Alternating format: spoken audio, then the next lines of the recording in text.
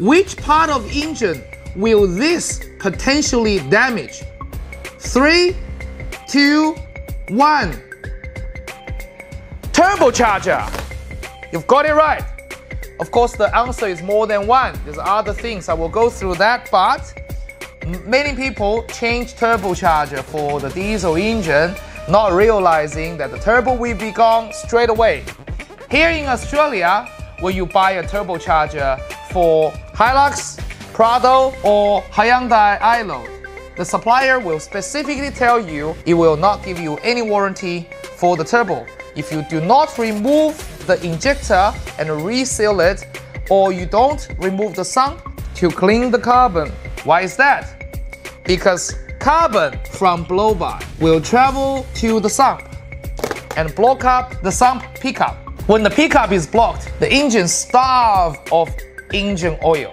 And the first component to suffer from it is the turbocharger.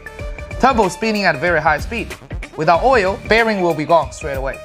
When you have a turbo issue, don't forget to remove the injector and check for carbon deposit like this, and make sure you do a good job resealing the injector.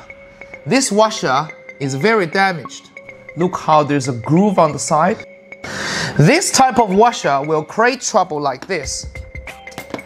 And after the turbo is gone, when the engine is starving of oil, obviously your bearing and your piston are all at risk. So make sure you do the right diagnose, and when you install injector, make sure the seating are perfectly flat. Otherwise, you risk of damaging lots of engine components.